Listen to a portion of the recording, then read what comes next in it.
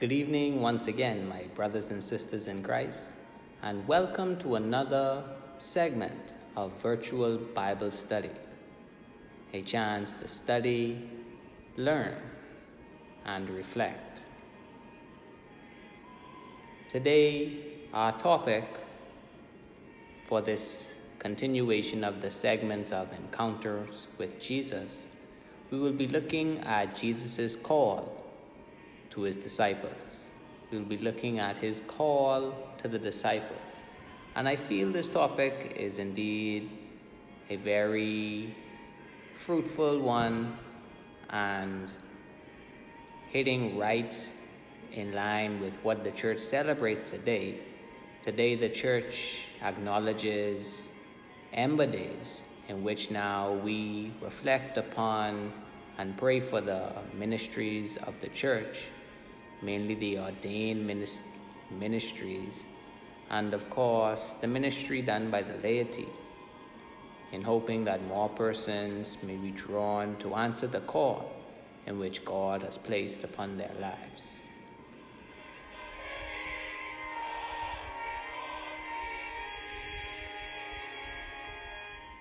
And so our objectives for today are as follows. First, we will look at the scripture reference. Next, we will look at the background of the text.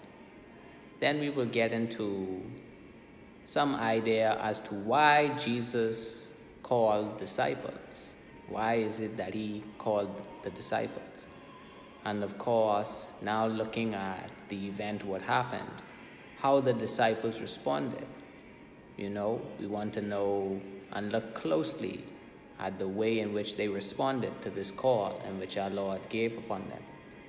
And lastly, as always, we will look at how does it speak to us today?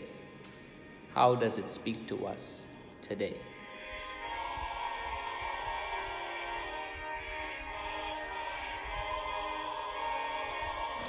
Our scripture reading is written in the Gospel of Matthew chapter 4, reading verses 18 through 22. As he walked by the Sea of Galilee, he saw two brothers, Simon, who is called Peter, and Andrew, his brother, casting a net into the sea, for they were fishermen. And he said to them, "Follow me, and I will make you fish for people." Immediately they left their nets and followed him. As he went from there, he saw two other brothers, James, son of Zebedee, and his brother John, in the boat with their father Zebedee, mending their nets, and he called them. Immediately they left the boat and their father and followed him.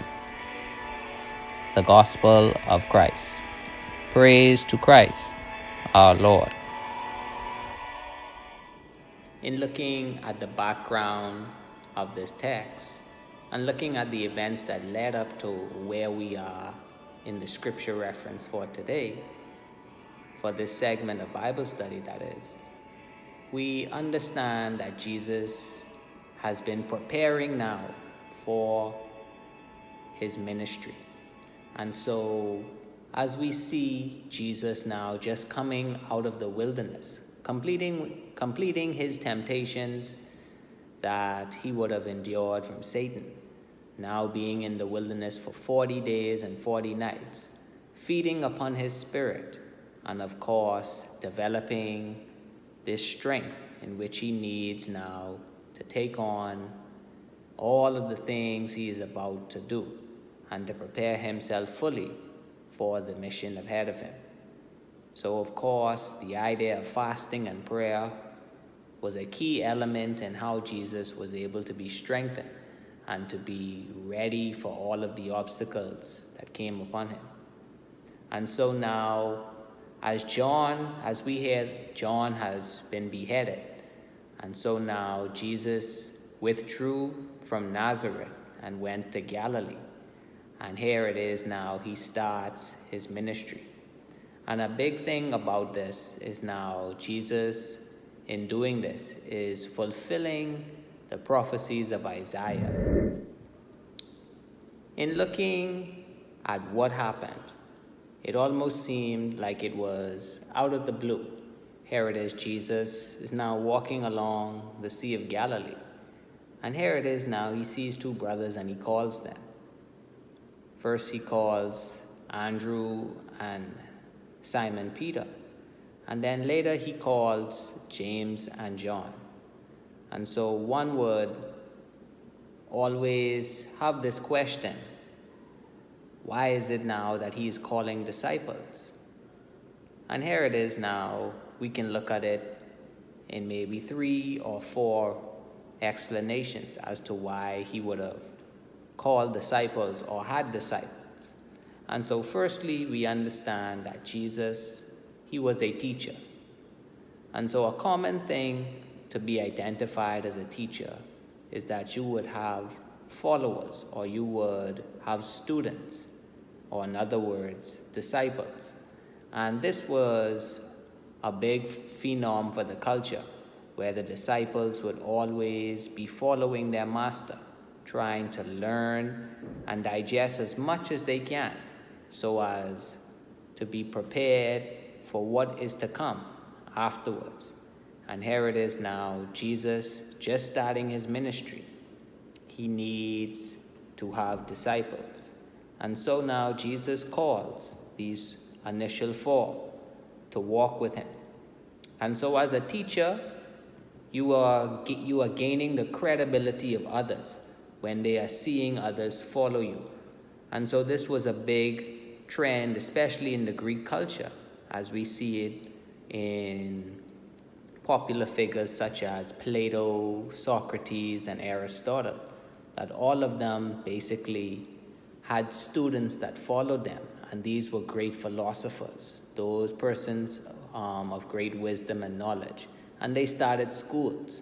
And so Jesus, in a similar fashion, is one with great wisdom who now is passing this on to others. And so in addition, in looking at what Jesus is doing, he is not only a teacher, but he has a purposeful relationship he's trying to establish. And so in essence, he is promoting this new covenant as it is presented in the prophecies of Jeremiah, where he says, "The days are surely coming, says the Lord, where I will create a new covenant." And here it is now, Jesus is trying to establish this new covenant by selecting a new set of 12. And so, as we see in our last point, we wonder, why was it 12 disciples he chose?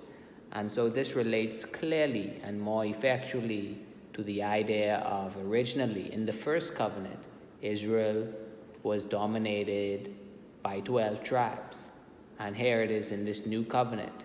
It is the same concept of 12 being that special number. And now, instead of 12 tribes, these are 12 disciples. And as Jesus says, that these 12 special disciples who followed him will now, in their seat in glory, will be looking over, sitting on 12 thrones, now judging the 12 tribes of Israel. And so this concept of how it relates to the new covenant always points to this idea of a new 12 that Jesus is bringing or is raising with him.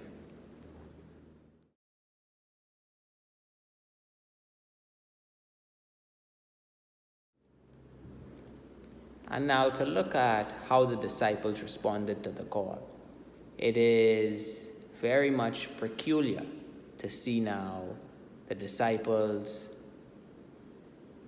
upon seeing Jesus, upon hearing him simply calling them, asking them to follow him, it is obvious to see or feel as if there is something greater going on. But from the text, we just see it was just simply a question of asking them to follow him. And so we cannot necessarily say that the disciples, those fishermen that Jesus called at this time in this scripture, that they were not well-off persons or they didn't enjoy what they were doing. Because now they were in the trade industry of being fishermen. And so here it is now. It is definitely something special to be doing because you've been taught how to fish, and the joy on your face when you see now you've caught so much fish, the chance to make plenty money. It's very much it should be a thrilling and more exciting experience. But nevertheless, when looking at what the disciples did, they left everything. They did not hesitate. They just picked up and they chose to follow Jesus, left their boats, left their nets. And one would think now, maybe this business and what they were doing, maybe it was not very lucrative for them to so easily leave. But then again now, when thinking about what they would have been hearing from John, John was the one who was preparing the way of Jesus. And of course, many of those early disciples who Jesus called, they would have been following or closely linked to closely linked to John.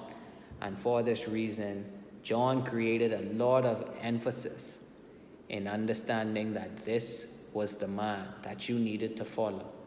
And here it is now, when Jesus comes to ask them, I feel that they heeded John's words and they respected what John stood for, in understanding now that Jesus was the way, the one to follow. And for this reason, they did this without hesitation, because now they had no master. John had already been killed.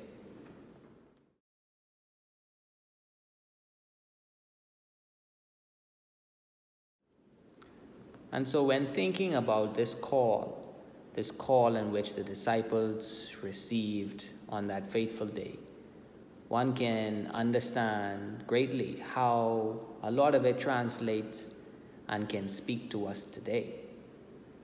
When thinking of the idea of Christ calling persons, we must realize that he didn't just stop calling persons those 2,000 years ago when he called the disciples, that he is continuously calling us, reaching out to us, and trying to get us to follow. And so he definitely understands the purpose for us in his mission, in his objectives and his goals. And so when Jesus called the disciples, the same way in which he can call them when they least expect it is the same way in which now he is calling us here today, in ways in which we least expect it. He can be showing us visions, putting people in our lives, and of course, all of which now to guide us and thoroughly get us to reflect upon the beauty of what it means now to follow Jesus. And so in addition, we recognize now that the type of persons that Jesus called, because they were not only lowly persons. There were some persons who had decent jobs, some persons who were considered to be outright sinners. He called persons like fishermen, tax collectors, and a whole myriad of persons who were considered to be zealots, who were very much interested in this warlike behavior, rising up and destroying Rome. And all of which now, these variety of persons, this diverse group was able now to learn from Jesus and of course become the disciples which we know and reflect upon today. We bask in the works that they did, understanding that they too, just like John, helped prepare the way for new persons to follow and engage themselves, becoming faithful disciples of Christ. And so What as well we can learn is the fact now that when Jesus calls us, there is always great choices we have to make in addition to great sacrifices. And so looking at the disciples, and now they had a business, the idea of selling fish, catching fish, all of which now, this is all they knew. This was their livelihood. And now here it is. They had to make this choice. Right on the spur of the moment, Jesus asked them to follow him, telling them that he would make them fishers of men. And here it is now, the sacrifice, not knowing what is to come, not knowing how this will end, and of course, not knowing or seeing the rewards in a material way of the benefits of now following Christ. Same goes for us today, that we have great choices to make. Are we now to stop what we were doing to now answer the call? Or maybe the call is to draw us into something what God has truly called for our lives, as opposed to us doing what we feel is best for our lives. And so all of which, when we think about it, is a great choice we have to make. And of course, when we decide to truly follow Jesus, to let his will for our lives be the one that is primary, it always calls for the sacrifices, a change of habit, to let go certain things, all of which now to fully and faithfully be answering this call. I wish